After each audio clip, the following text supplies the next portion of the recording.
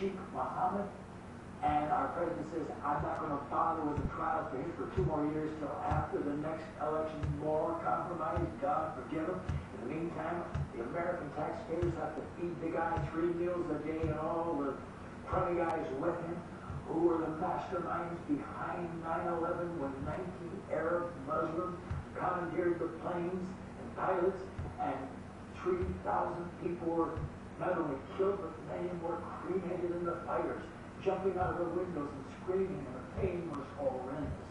So yes, and now this man is not going to be tried for another 2 years. I want to know why. They've all said if we had to do it again, we'd do it again. I think we know that they're guilty just by their own admission. But it's everywhere, Rex Sullivan. We've had 9/11, as I said. We have had the shoe bomber, the underwear bomber. We have had many American-born Muslims who were going to try to bomb all of the subways in New York City just a few weeks ago. The same thing in Washington, D.C.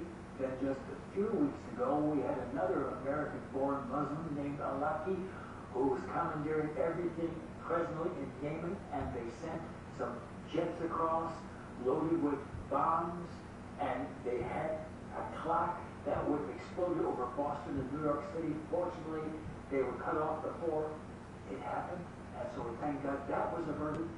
And it goes on and on. And this same Al-Awlaki says we want to hit Germany, France, England, and the suburbs of Detroit, Michigan, where Rex Sullivan and